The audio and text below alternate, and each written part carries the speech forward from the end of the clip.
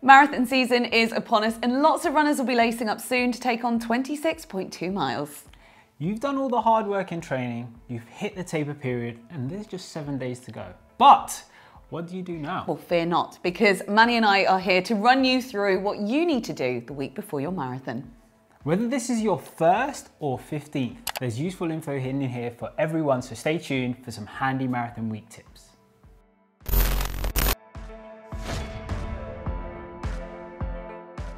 Let's talk about training in the week before the marathon. What types of runs should you be doing? In our marathon training plan, which you can download on our website for free, the final week of training looks like this. Monday, it's a rest day.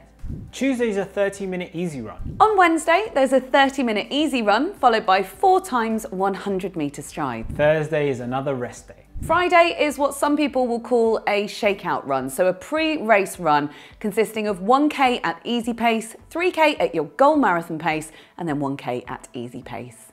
And then the race day is on the weekend. The key things to do in this final training week are easy runs and a final bit of practice at race pace. No interval training or threshold runs, just simple training to keep your legs ticking over.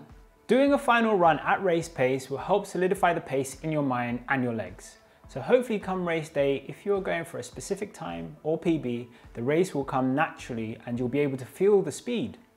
In the final week, you don't want to burn yourself out, but you also want to keep moving and don't shut down altogether. So keeping those runs in will help take the edge off any nervous energy you may have and give you some structure to your week. However, don't turn this into an epic week of training or go too crazy with a walking tour of the city you're running in.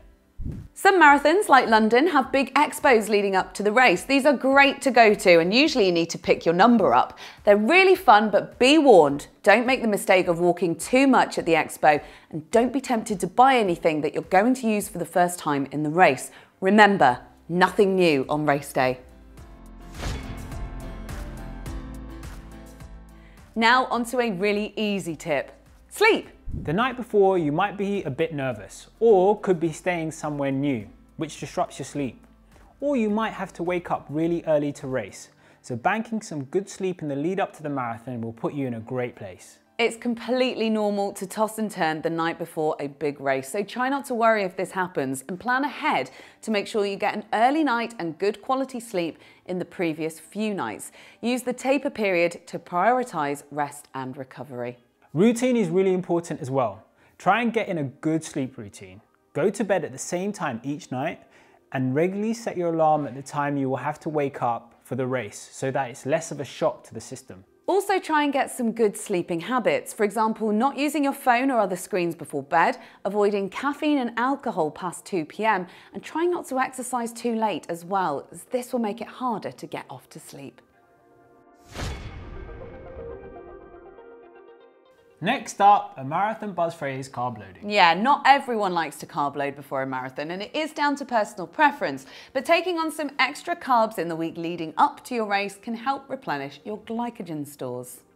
Yes, your body uses glycogen for energy during endurance running. So you need to make sure your glycogen stores are stocked up ready for race day. Absolutely. Now you don't need to go crazy on this. In fact, because you'll be in a taper period, this means you'll be using up less stored glycogen than you usually would. So a bit extra with your meals in the last 48 hours before the race will be enough.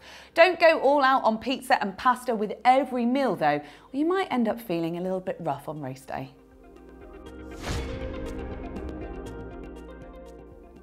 Because we sweat a lot during a marathon, even if it's a chilly day, people assume that they need to double and sometimes even triple their water intake in the days leading up to the race. But unlike glycogen, there is a limit to how much fluid the body can store daily, and there is always a risk of overhydrating, so do be sensible. No one likes going to the toilet over 10 times a day, so use the pee colour test to make sure you get it right. You're looking for a pale straw colour. There is some evidence that shows sodium preloading can be a good way of retaining more water in the lead up to race day. This means if you increase your sodium intake in the 24 hours before the start of your marathon, for example with a high sodium sports drink, you may be able to hold on to more fluid. The evidence for this is still relatively new though, so the key thing is to be sensible and try and strike the right balance of hydration both in the lead up to and during the race itself. The last thing you want on race day is any nasty surprises, so make sure you've planned. Planned? And planned again! Yeah, if possible, go and check out the course, or at least do some research into the terrain or the route. Check the weather forecast, make sure that you've got the right kit for the conditions on race day too. If you have a running number, do you need to pick it up from the expo? Or can you expect it to arrive in the post? Where are the toilets? Where are the aid stations? Where are the car parks? Will it be cold? And when and where do you have to drop off your bags? Do you have enough clothing to stay warm after the race? And can you leave it somewhere? Yeah, so many questions to answer. If you're getting the training, make sure you've booked your ticket and you know how long it's going to take you to get from the station to the start area. When it gets to race day, you want to go into the race as relaxed as you can, and planning is the best way to do that. Apart from training, of course. Well, yeah, and leave plenty of time to do everything too, and maybe a little bit extra just for faffing.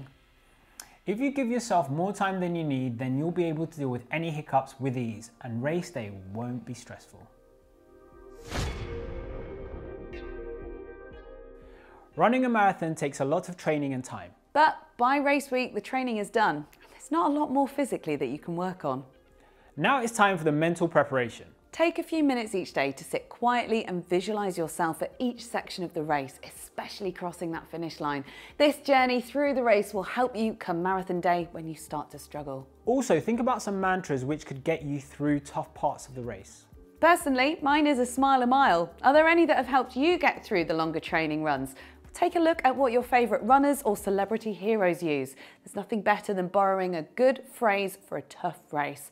I also like Steve Way's, don't be shit. Focus on all of the reasons you're excited to run and the reasons that you'll run well. Now isn't the time to obsess over anything that's gone wrong in the build-up. Look to the future and focus on the exciting positives for race day. It's the day before the race. What do? You might do the final run we mentioned earlier, or you might have done that yesterday. Well, yeah, but either way, relax. You've done all the hard work. Now it's time to try and enjoy the marathon experience and trust in your training. That's right. Help yourself out by laying your kit out the night before and pinning your number to your top and get everything ready that you're taking with you. That is such good advice, Manni. And then it's time to just chill. Maybe watch some running channel videos. Great idea. What's your favourite running channel video, Anna? Oh, good question, Manni. I think it's the one where Andy discusses his dream mile with his coach. I love that video, it gets me every time. Amazing. What's your favourite?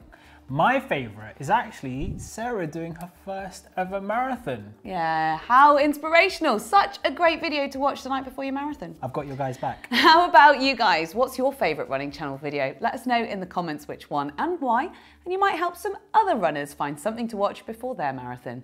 Also, while you're here, have you subscribed yet? It really helps us out, so please do click that button.